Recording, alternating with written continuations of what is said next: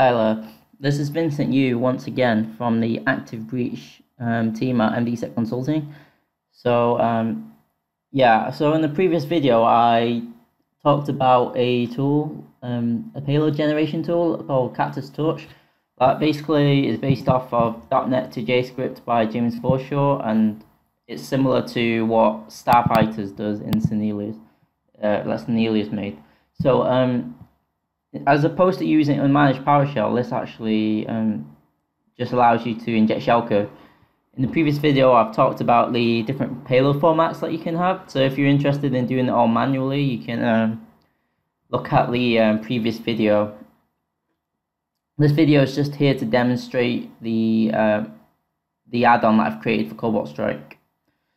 So I'll demonstrate in this instance the use of the macro generation. So if we go to attacks, after loading in the script, we've got a host CACTUSTORCH payload. So this doesn't matter for the VBA one because it doesn't host anything. But I'm going to use the stage lowest run DL32 VBA macro. So if I launch that, I get something that I can copy. So I'll copy and press OK. It doesn't matter. And now if I go to a Word document, save it and go to macros,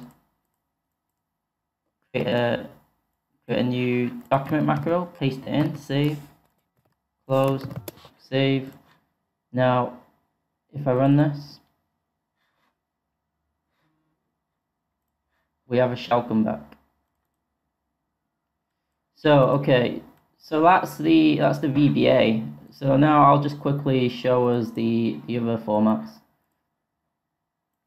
So let's have a look at the HTA. So if I put the HTA in, a generator, and I don't know, I need to give it a name, unicorn. Okay.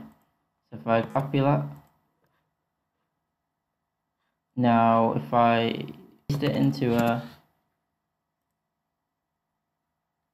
download, keep it, we can run it. And we have a payload come back again.